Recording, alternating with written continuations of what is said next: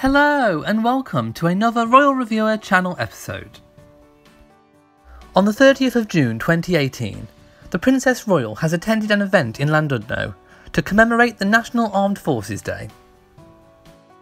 The day is a chance for people around the nation to show support for the men and women who make up the armed forces community.